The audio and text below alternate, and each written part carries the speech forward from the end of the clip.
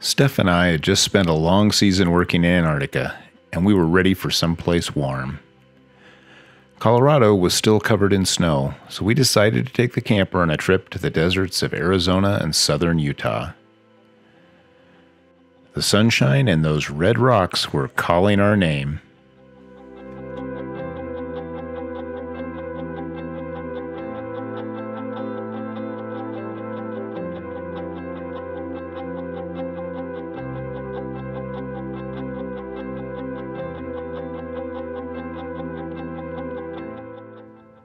Hey everybody, welcome to Venture Out There. I'm Mike, and we're getting out to have a little venture this next couple of weeks. We're heading across Utah and Arizona to do some exploring, some of the beautiful rocks, parks, and other things. And one of our first stops here, as you can see behind me, is Elephant Feet. This is a cool formation right off the road in the Navajo Reservation. Makes it an easy stop, and it is just really cool to come up and check them out.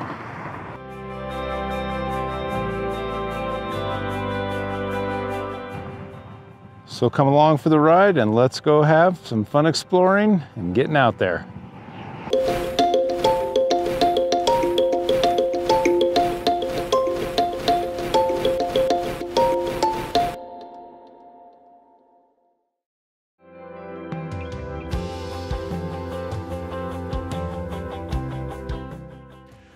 The Moenkopi dinosaur tracks are another great stop right off the road.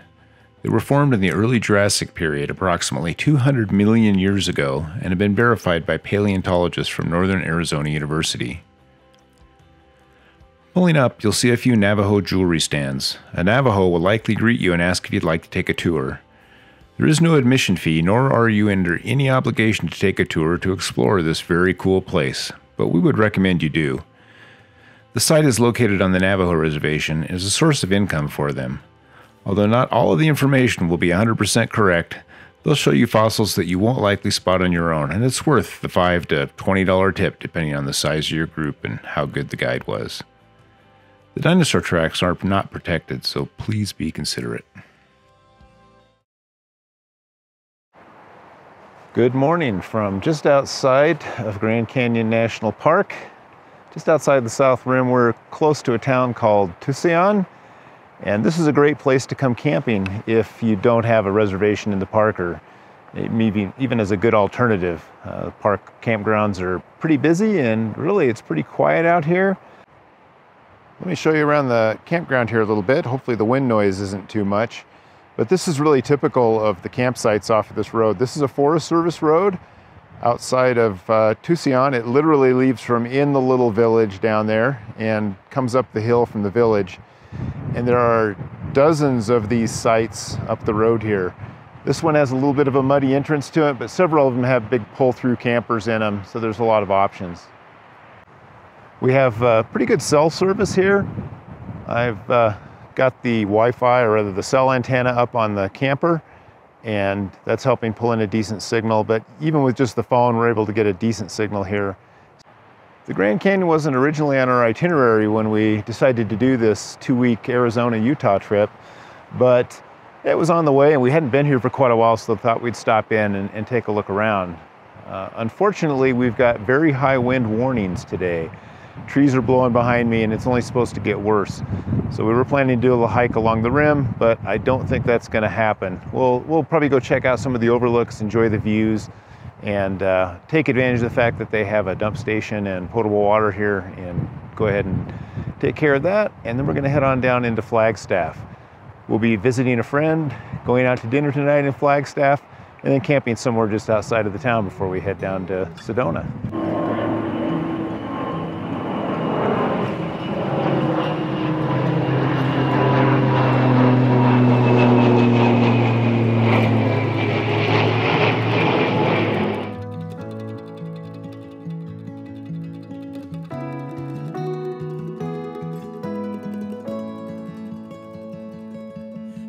First time that I saw you, I knew that I was home. I found a sense of something that made me feel like I belonged. I tasted of a glory that I'd never known before.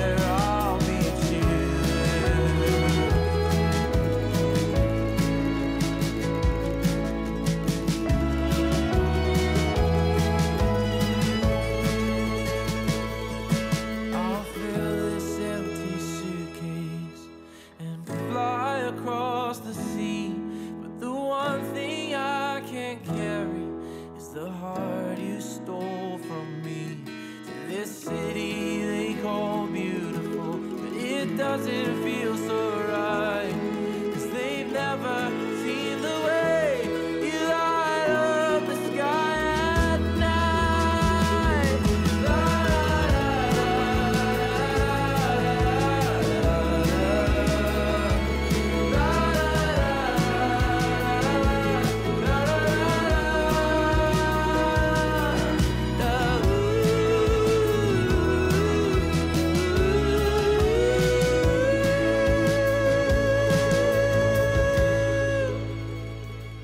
Oh, Bella, won't you wait?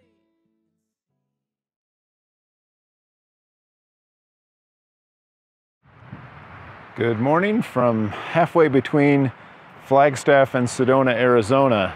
And I'm not sure what you can hear on this, but it is windy out here. It blew like crazy last night and kept us up part of the night, mostly worrying about things like these big trees next to us up here and whether they were going to blow down in the middle of the night. But all was well, and we made it through just fine. We stopped to visit a friend and have dinner, and enjoyed dinner last night, so we ended up pulling in here after dark and didn't quite know what we were looking at with the camping situation. I hate coming into a place after dark, but sometimes it's worth it. Came up a fairly steep dirt forest road here, fairly bumpy, and thought, oh good, I'll put it in four-wheel drive. It just helps with some of the slippage, and got up here and parked in the dark, and felt real good about myself for getting up here. And then no sooner did I wake up and look out the window this morning, but I don't know if you can see behind me, but there's a full-size school bus. So I kind of deflated the four-wheel drive truck ego a little bit, but that's okay. I got to say, this person must be a professional school bus driver to get up this road and back in a windy road back here to get to where he's parked. So anyway, I'm gonna go take a little walk around here. I'm gonna walk over to the rim behind me and get a look at the view before we head on down into Sedona and try to get out of some of this wind and cold weather that's come upon us. So you can see up on the edge of the cliff here is a burn scar. Doesn't look too old either, which is, unfortunately, fires are become more prevalent up in this area the last several years.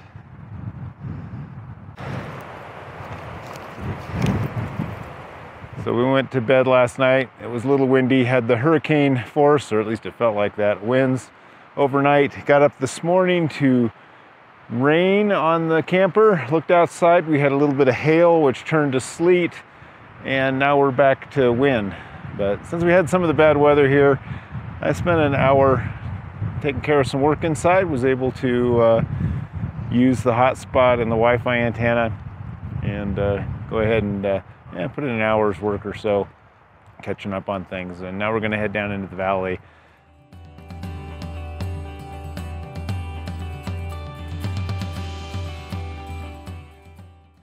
Oak Creek Canyon is the main route from Flagstaff to Sedona. The vista at the top gives you a great view of the twisty road to come.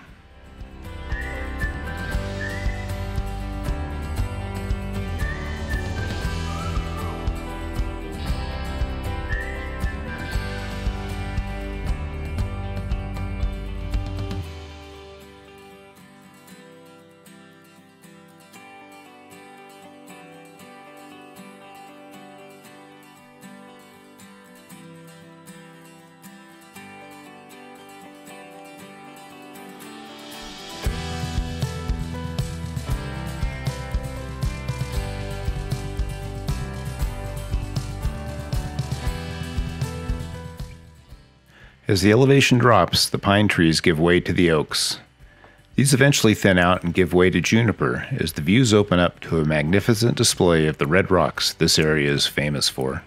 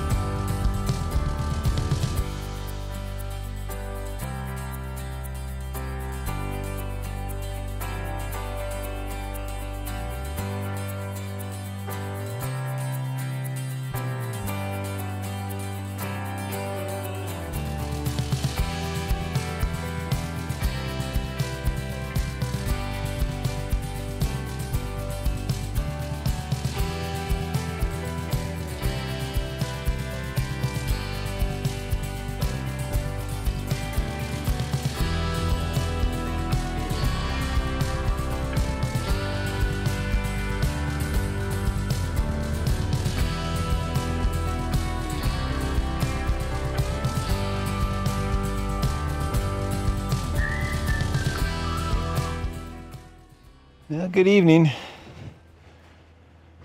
We are currently camped sort of northwest of Cottonwood, Arizona, out here in some Forest Service land. And it was a bit of a tough day today just because we did not get very good sleep last night with all the winds.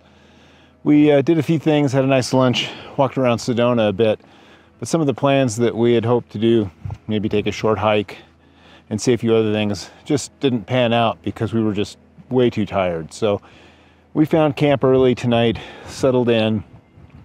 Steph's taking a little nap, and we'll get some dinner here and enjoy the evening.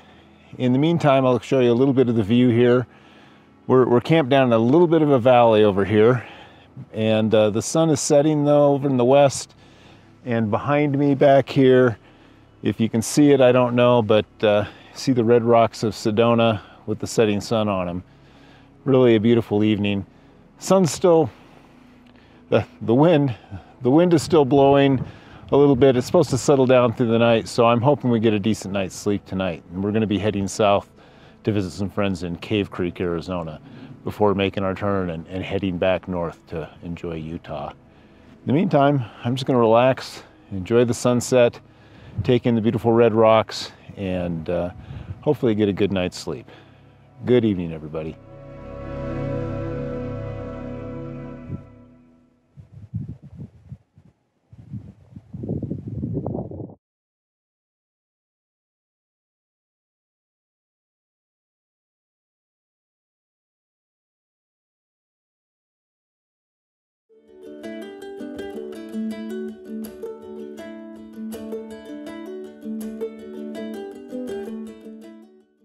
The next day we hit our southernmost point at Cave Creek, Arizona. We came to visit an old friend named Deef who owns and operates his blacksmithing business called Desert Rat Forge. He makes custom steel structures that are both practical and beautiful. He's also building his own shipping container-based home that is coming together to be quite spectacular.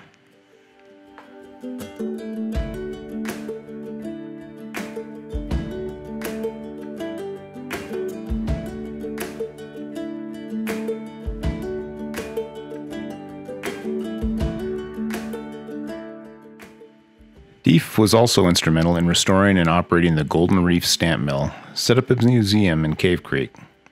It has been restored and operates for regular demonstrations. The mill was used to hammer ore into a fine dust so the silver could be separated in mercury baths. There's a working tramway segment, and Deef also puts on blacksmithing demonstrations at the site. Hey Deef, thanks for the personal tour. We look forward to a return visit to watch it run.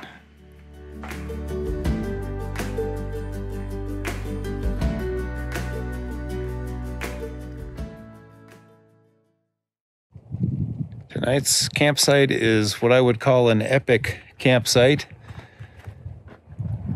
It took us a few miles off the road to get here, but we're perched up on a really beautiful outcropping on a ridge up here, and behind me are the red rocks of Sedona at sunset, and it really doesn't get much more amazing than this for a place to stay for the night. The wind has died down finally. We've got the moon up above us up here. Not quite full yet, a few more days. The colors are truly amazing. You really just don't see colors like this anywhere else. It really is beautiful.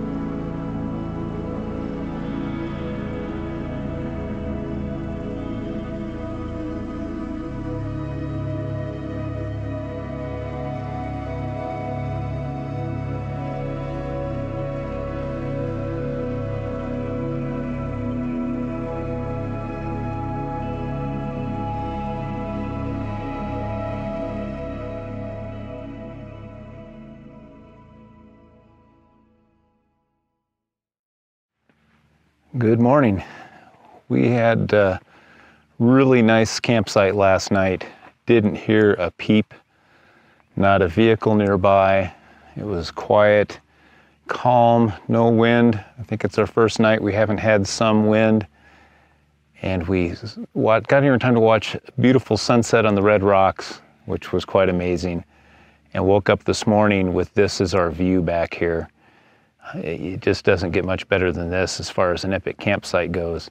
We really enjoyed it here. Give you a little quick tour of this campsite. We're roughly 8-ish miles off of the main road between Sedona and Cottonwood. And there's a really nice gravel road that comes out most of this way. And then you take a side road to get up here. The side road gets a little rough, might weed out some of the trailers, but two-wheel drive would be fine. A little extra clearance, helpful, but probably not absolutely required. There are a couple of washout spots that you need to travel through. Let me give you a look around. So here's the side road we came in. It goes through a wash just up the road a little ways, which gets a little twisty and a little bumpy. So over here off of this side road is the little spur to our campsite. And it's a nice, I guess you'd call it a pull-through site, but it's a pretty tight turn. And it's perched right up here on the edge of a little bluff where it drops down into a small valley down here. But being up here on the edge of the bluff really means you get all of these nice, wonderful views looking out at the Red Rocks. We've been taking our time this morning. This is our kind of our turnaround point. Really up to this point, the trip has been just about getting down here. We've enjoyed a couple things along the way, but we kind of made a quick run down, just stopping at a few points, visiting a couple of friends and enjoying ourselves with that. So thanks for joining us here on this quick run down to Arizona from Colorado. I hope you enjoyed a chance just to see a couple of the campsites, see what it's like coming down here. Unfortunately, we had some wind, so you can see what that's like too. And this is the shoulder season here in early spring, so that's always a possibility. But weather's turned great for now. We're ready to slow down and head back north and take you along with us. We're going to call this a wrap for this video right now. But stay tuned, and there will be more to come up in Utah. Take care, everybody, and we hope to see you out there.